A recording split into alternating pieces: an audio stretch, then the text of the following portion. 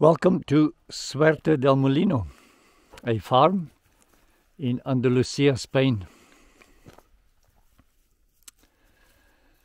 What do we do here? Somehow we work our asses off and we do things.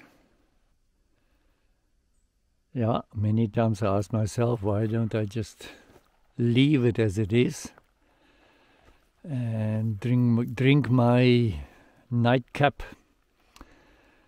looking over the sunset and just enjoy life. I don't know, somehow we humans are engineered differently. We find some meaning in doing. Here, this area in front of me, this is where the dogs and I play about, it's an hour a day, half an hour in the morning, half an hour in the afternoon. And so this is trampled and exposed.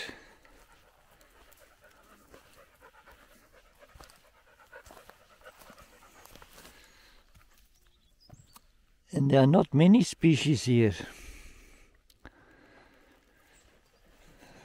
This evening I am being interviewed by an university student in Sweden about permaculture and things like that, and there were a few interesting questions they sent me in advance. How did I change because of the nature here? How did my opinion of nature change since I'm here? All very valid questions. Yeah, nature is not static. I'm not, neither am I. So things develop, things grow, things change. I really like this changing world. They say the biggest curse in life is, may you live in interesting times. We surely do. Wait, I cannot speak. Here I have the new berm, the new swale, and we have fruit trees and then some shade trees. So I just made this trough here to plant kamut. It's called corazon here. It's a wheat, a grain. Why do I do that? I try something new. I want to get the roots into the soil. I want to get it established. I need new species.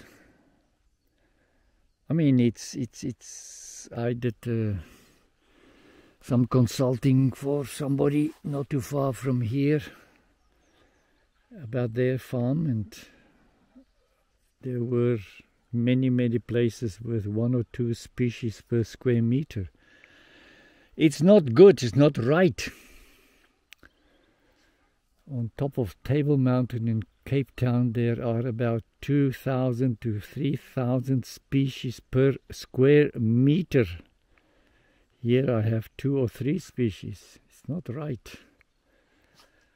Dehesa, where we live, is man-made, over 3,000 years. But with specific conditions. Put in animals 3 months a year and then get out.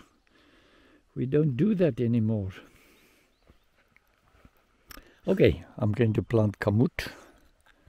I'm also planting radishes, daikon radishes, and I am planting Swiss chard and things like that.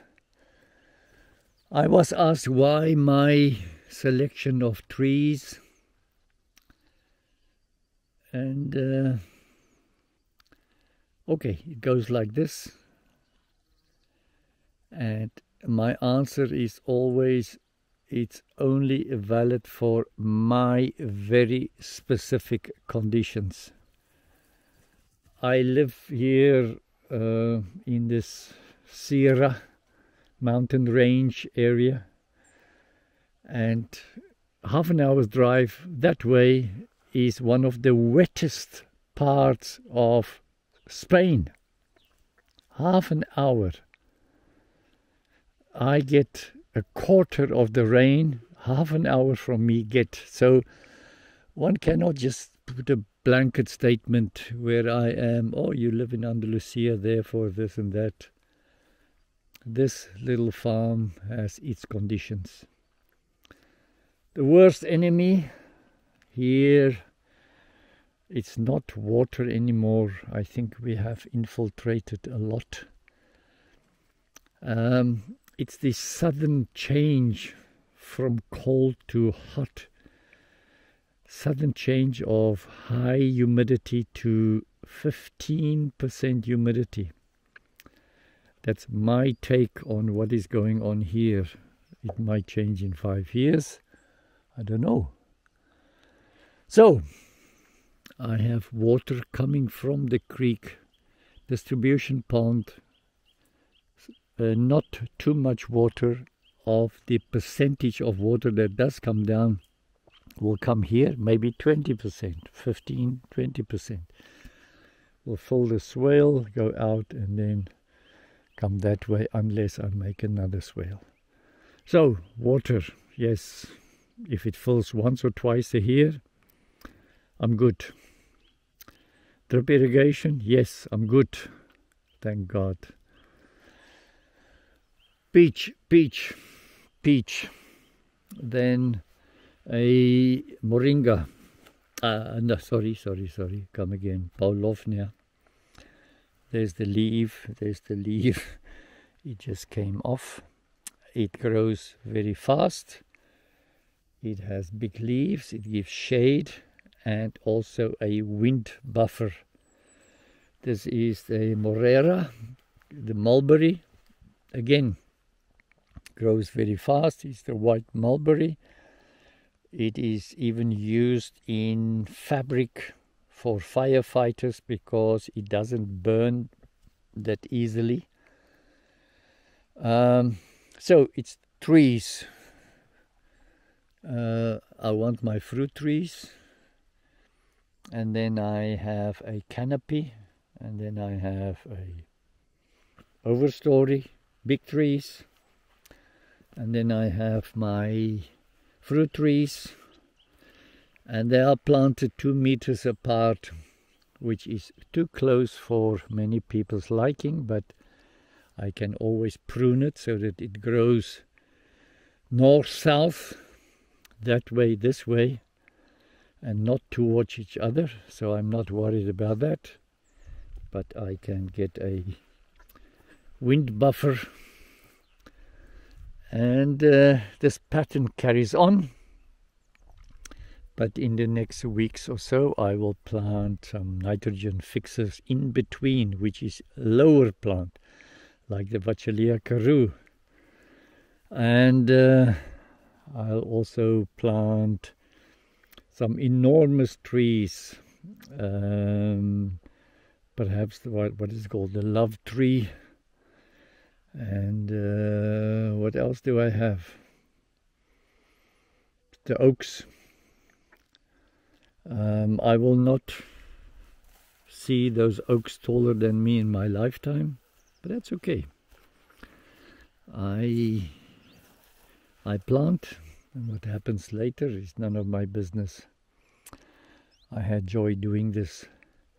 So this pattern continues, and then in between, this is the sweet cucumber. I will plant more bushes, and this kamut will be the ground cover for now. until the beginning of summer. This is the pattern that I follow. All these trees have been proven to survive and do well here on this farm.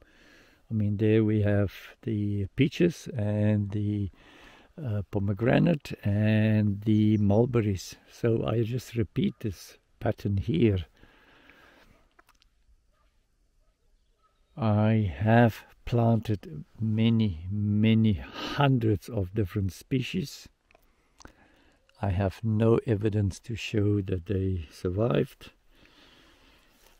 And so I start repeating what does well. And it gives us joy.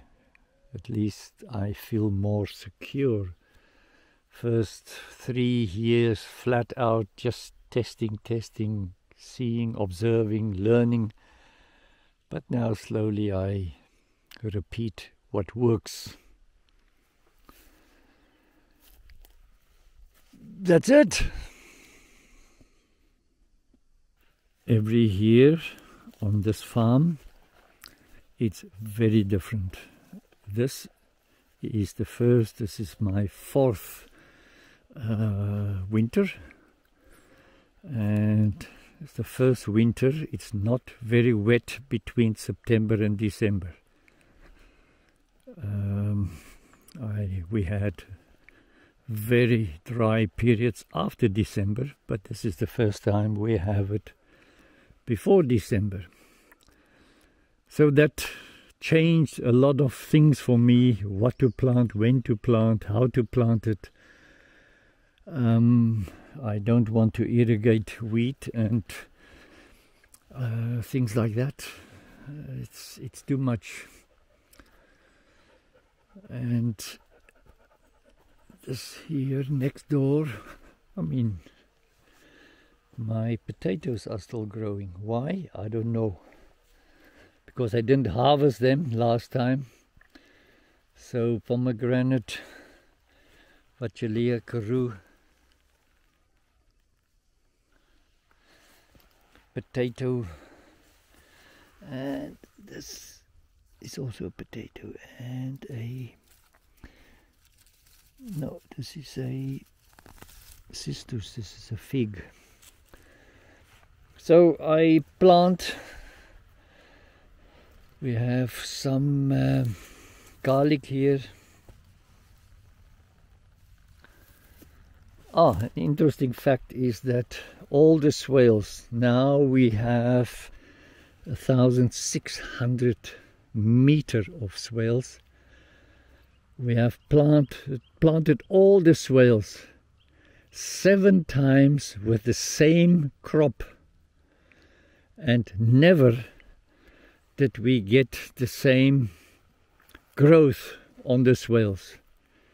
We planted within a few days, and on some swales it germinated, others not at all. Yes, a lot for me to learn and to get used to and grow with it and explore. But that's why we are here. Thankfully we are in shape with getting the water to infiltrate the earth. This is working.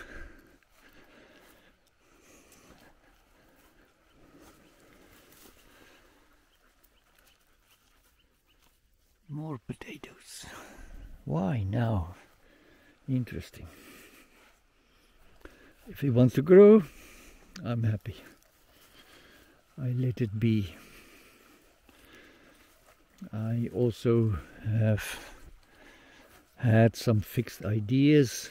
Chestnut doesn't grow here. It only grows on 500 meters and more, and then the community slapped me and told me I talk rubbish, which I'm happy they do. And the chestnut is growing, even from a seed. I have a few thousand seeds I will put in the soil. on the west of the creek, coming up shortly. I'm waiting for the rain. The soil is dry. I dig a lot of lumps, which I don't want to do. All good, exciting times. I have doubled almost my yellow peach orchard. I'm going to eat yellow peaches until I turn yellow.